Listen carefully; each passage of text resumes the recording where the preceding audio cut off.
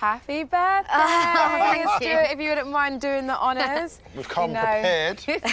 Today is your birthday, and I'm sure your wish would have been to actually have been in your house by now, but make another one, go for it. Is that a reliable candle? You're actually lucky that it's still there. I thought it would have bite out of it. I've got another 5 in the car, that's all right. Take that one, Zana. Thank you. I know it's been really stressful at the house, hasn't it? Yeah. We had the plastering done. On closer inspection, it wasn't done to, like, a good standard. So I think what I've learned is that we were so focused on getting the price down and using, like, the cheaper builders, like, we weren't thinking about maybe their skill set and the quality. Yeah. So actually, it's now costed us more to get good plasterers in, and we've got a new team in that's got more of a manpower so that they can move quicker. So you sacked your previous builders? Yeah, he'd tell us a date, and then it would be like 2 weeks on, and it's like, why is that not done yet? You took a stand. Yeah. And it was something that had to be done. Yeah. So well done.